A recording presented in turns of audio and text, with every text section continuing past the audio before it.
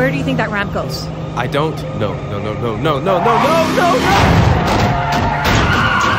Oh my God! This is not meant for cars. Who cares? How high are you planning on taking us exactly? All the way to the top. So the role of technology has changed, and cars have changed with technology tremendously as well. There's a scene in this podcast where Hope is supposed to be driving a so-called pod, the new version of a car these days. She has no idea what she's doing. She's very confident and she is very determined to make it happen. So she figures it out throughout just basically doing it, and she succeeds. The fact that she and the technology work so well together kind of gives her the resource and the courage and the resolve to do what she has to do.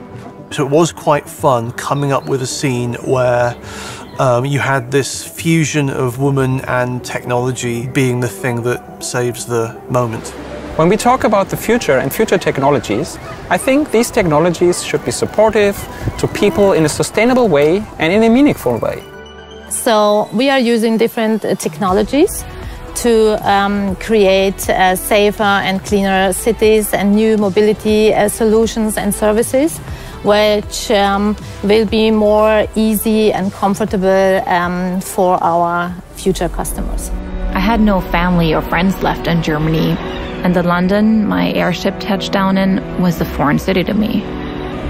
More than that, it was a whole other planet.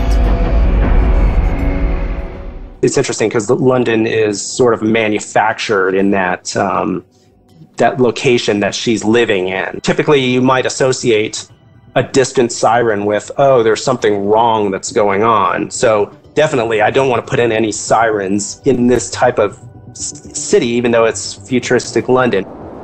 A lot of people nowadays are afraid of AI, afraid of technology, and they think, ooh, it's going to be a catastrophe when artificial intelligence takes over. This story has a different approach to it. It says it's going to be much better when technology takes over, because then everything is driven by logic and common sense and not by egoistic human beings. I think the conclusion the story comes to is that it's not beyond us to create an alternative and positive linked up world that could actually be pretty damn good to live in. The main obstacle is actually us, because the one thing that doesn't really change is human nature. Thankfully, as a storyteller, that's the case, because otherwise there wouldn't be a story if there wasn't someone trying to throw a spanner in the works.